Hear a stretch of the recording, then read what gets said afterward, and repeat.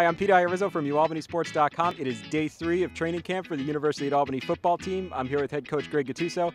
Coach, I don't know if you noticed or not, but it's pretty hot out here. I'm just wondering how your team has dealt with the conditions over the past few days. Well, we moved our afternoon practice. We're normally practicing in the afternoon. We moved it to the morning to help the kids out a little bit.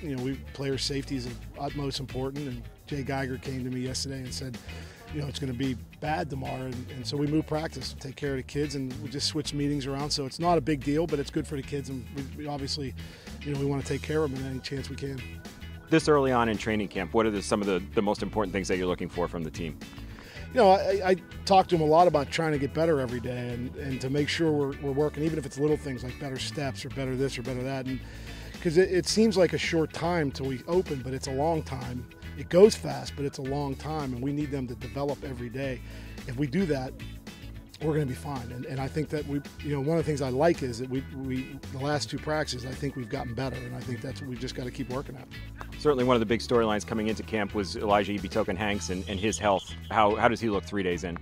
He looks good. He looks healthy. He looks much better than he did in the spring. And, spring 4 months ago, he's doing good, and I tell people, his knee's healthier than anybody's here probably, so it's a moot point, and anything if something were to happen to him, certainly wouldn't be back to that. So he looked good. He broke a long run, and he's hard to tackle, and I think our defensive guys are talking a lot of garbage right now, but they're in for a rude awakening if he gets going, because he's a good back.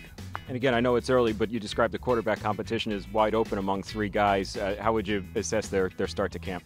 I think that our plan was to make sure they all get some reps with the ones. Testaverde went today. He'll probably go tomorrow, and Nick Burns will get a shot with the ones, and Brunson again. I'm patient on this stuff. You can't rush it. I'm going to give it a good 2 weeks of practice.